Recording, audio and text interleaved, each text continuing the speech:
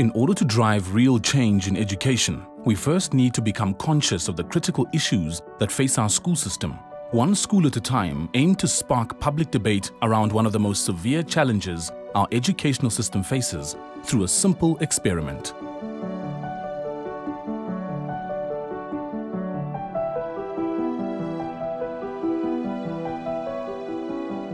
We took 7 grade 10 learners into the newsroom of the Times newspaper, a mere 16 kilometers from their school in Diepsloot. 2 press-ready articles were dictated to the learners, then rewritten by them and published in the newspaper the next day.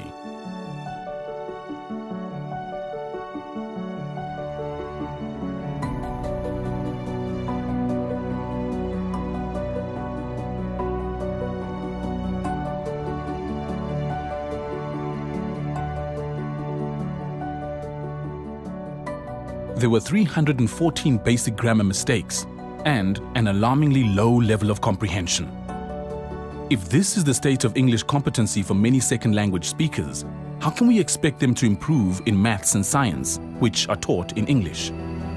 One School at a Time believes that teaching English as a first language will improve the level of achievement in all other subjects. The published experiment evoked a fiery response and sparked an hour-long debate on The John Robbie Show on Talk Radio 702 and other radio programs. The lines are absolutely full on this one. It's not a political battle, John. It's about being realistic. The Germans have got textbooks written in their own home language. In South Africa, we don't have a math textbook which is in Zulu or in Bedi. Pupils should be taught English properly, and they should be taught all the other languages properly.